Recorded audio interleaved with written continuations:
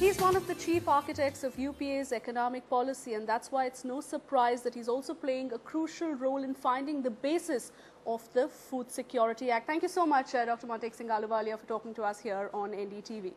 Is that true that the government has given the Planning Commission 3 weeks to actually get a new assessment on the number of poor in the country?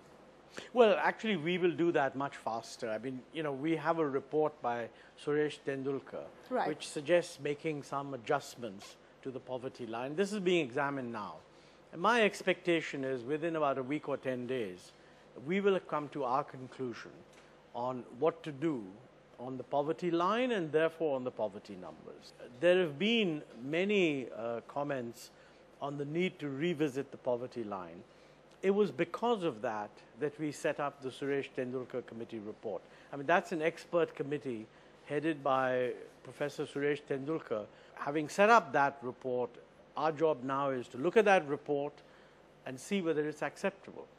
But there is a clear variance in the number of BPL families between the Planning Commission estimates that puts it at about 6.5 crores and the Suresh Tendulkar report that actually pegs it to over 8 crore families. Well, Suresh hasn't actually given a number, but, our official estimate as of now really relates to the year 93-94, using the official poverty line. The whole point of appointing Tendulkar was to check, should the official poverty line be changed? So it is true that he has suggested, basically he said, the urban poverty line does not need to be changed. In his view, the rural poverty line is a little too low. Right. So he's made certain changes for recalibrating the rural poverty line, which raises the line.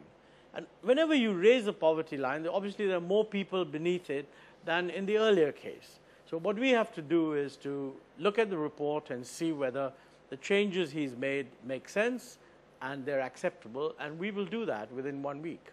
Using the 2004-2005 population, then the number of poverty households would increase from about 6.5 to about 7.3 or 7.4. That depends on the exact calculations are still being done.